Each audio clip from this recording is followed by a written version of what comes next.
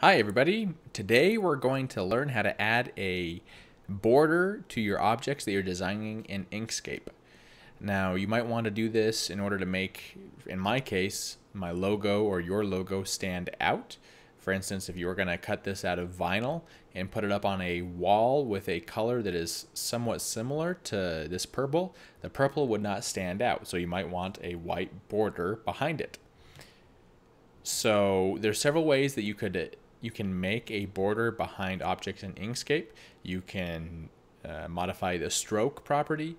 You can use outset here underneath path, and then you can also do dynamic offset. And we're going to focus on dynamic offset today. So the way you do this, since I would like to add a white background, the first thing I'm going to do or a white border to this, the first thing I'm going to do is change the overall background so that it is not white, so that I can at least see the white border that I'm adding to it. And I do that by going to File, Document Properties, and then coming over here to Background Color, and then just choose a color that you would like your background to be. Next, we're going to open up our layers. We've got this first layer here that I've named Logo. We're going to add one layer, so we're going to call this a border. And the very first thing that we're going to do when we're selected the logo layer is highlight everything that you want to add a border around. Right click on it and click duplicate. And now we have a copy, an exact copy in the exact location of where it needs to be. If you accidentally move it away from where it was initially, do Control Z or click undo at edit undo.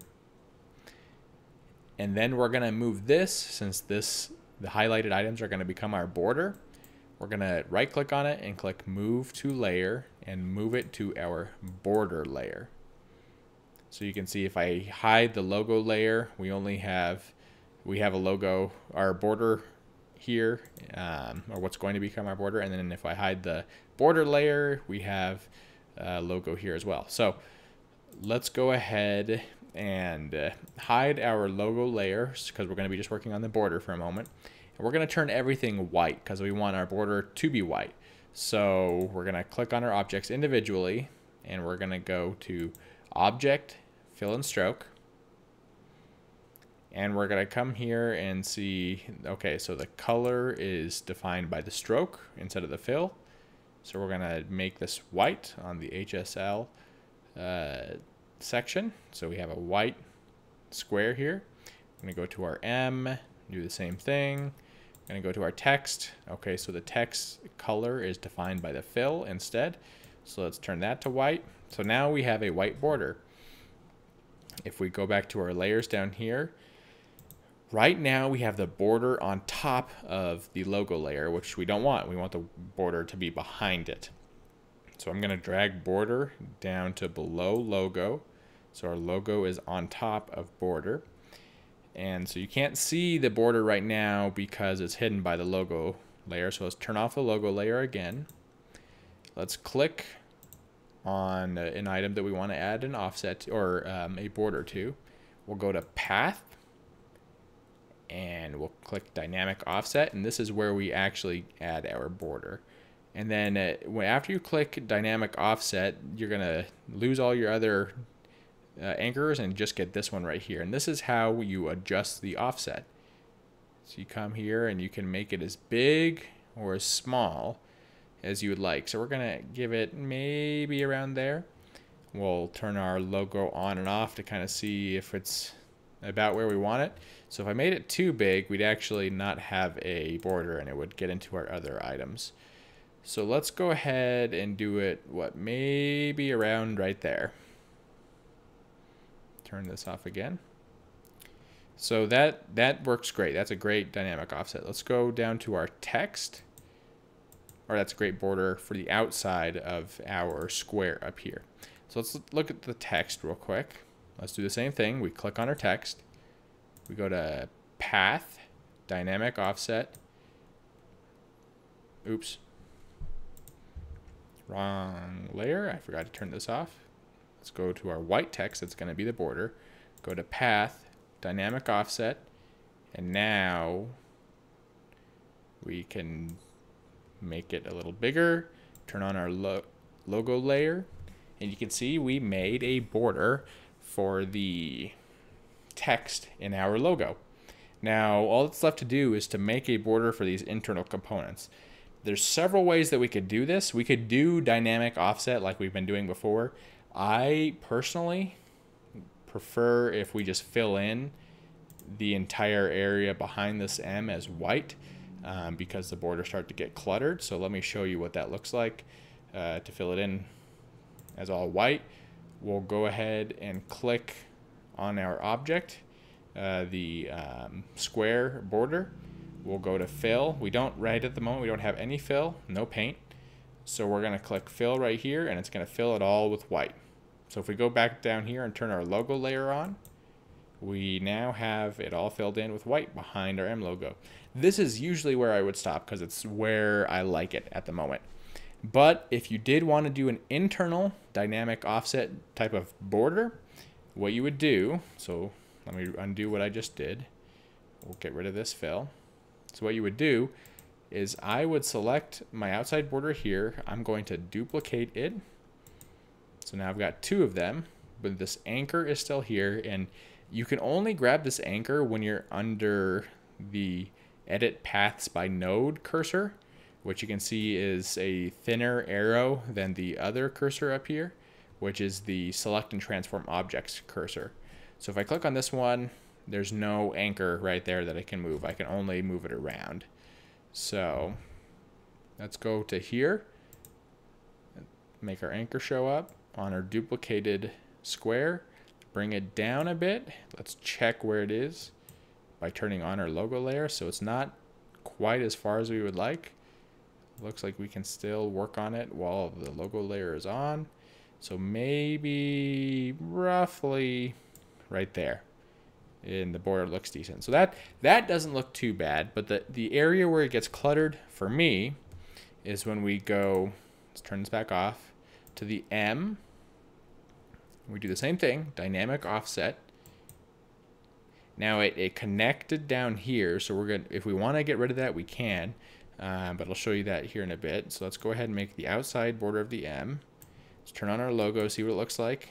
Okay, it's a little funky because there's this bottom component down here, and let's get it to where we would like. So I'm not exactly, because if I go to where I want it, then in here it doesn't connect with the M.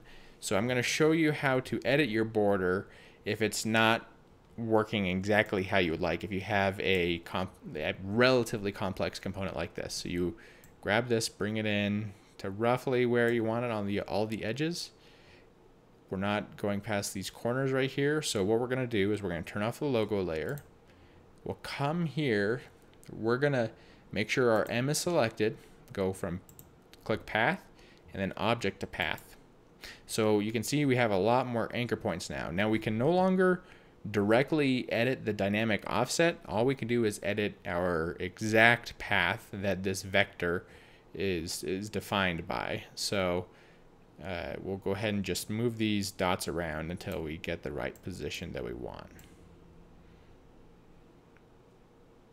And I believe, so I'm going to zoom in here, if you move these, it kind of changes the curvature of the corners. And so I usually just move these diamonds right here and then tweak these little circles if I need to. So let's go to the other side and do the same thing. Looks like we've got 3 over here instead of just 2. Now let's turn on the logo layer, and see where we're at. So we're a little too far on this one. Bring that in. There we go. We have an external border on the M. This one we don't want here, so what we're going to do is we're going to click on this. We're also going to, we're going to hold shift and click on this. So we have both of those selected. We'll come up here to break path at selected nodes. Click it. Oops. And I believe we're good. So we're gonna go ahead and turn off our logo layer. Select this. Go back to our other cursor. Select the internal M border. We're gonna duplicate it as well. Oops, no. So we're gonna undo that because we don't want to do that. Instead, we're gonna bring over a copy of this M, because since we turned this other white border to a path, we can't change a dynamic offset, which is what we want to do. So we're going to copy this M. So we're going to duplicate it. So we have a copy of the M here. And we're going to move to our border layer. Okay, it's moved there. So if we turn off our logo, we still have an M here. So we're going to turn this white like we did before. And we're going to go to path since it's already selected and click dynamic offset. Bring it down instead of up. Turn on our logo layer, see where we're at. We're pretty close to where we need to be. Do the same thing. We'll go to path, object to path, turn off our logo layer. Bring these down a little bit.